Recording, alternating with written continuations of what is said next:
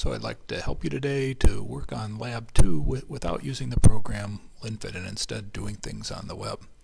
So if we're going to do things on the web, of course the first thing we're going to want to do is to start up Internet Explorer.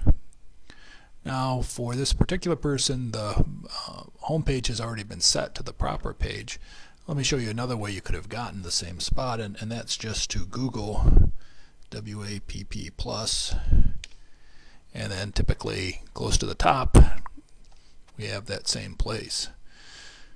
So the first thing that this program asks you is what's the nature of your errors, and we have errors in every coordinate as a series of numbers. So we're going to enter our Y error and our X error separately for each data point. So once we've made that selection, we can click Do Bulk. Okay, so I in general recommend using Excel for your data entry. It's a more robust program than the spreadsheet that's part of LinFit. And here's the data that I've collected. So I've got diameter data, error in the diameter, mass data, error in the mass, the calculated volume using that formula, and the error in that. And the plan is just to highlight those numbers,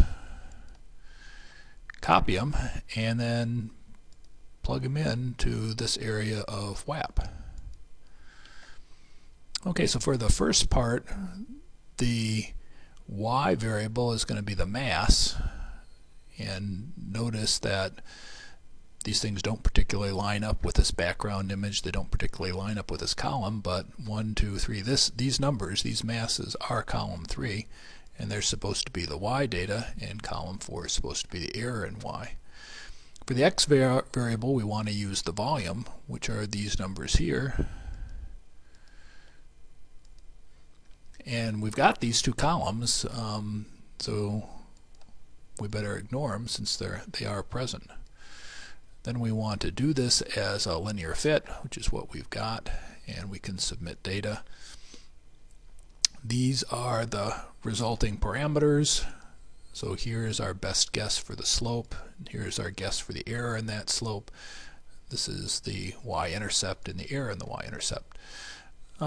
Probably shouldn't pay a whole lot of attention to these errors, because what the program says is that the reduced chi-squared is suspect. It's way too small.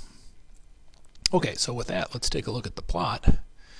So do a normal linear plot. We can set those things later. And there is the plot, and lo and behold, you can see that the line does seem to go dead center through every one of those data points. It's not, typically there would be some sort of deviation, so that looks like it's a certainly a good fit. Probably our error estimates are not quite right. Well, that was the first fit. For the second fit, we're supposed to use for our X data the diameter, in which case we better ignore these columns. And the function we're going to want to fit to is a power law. So if I try that, again I get too small power law. The value for B is pretty much cubed, which is what we would expect. The volume is proportional to the length cubed, and we get a particular value for the overall multiplicative component. Now if we just plot this up in the normal fashion, quite naturally as we go to bigger diameters we get more mass in this cubic fashion. What the book says is that if we choose logarithmic scaling, now these things aren't uniformly scaled for 820, but it still looks like a straight line, so that's indicative of a power law. Okay, so I hope today I've showed you the basic idea for how to use this program WAPP in order to fit your data for this lab.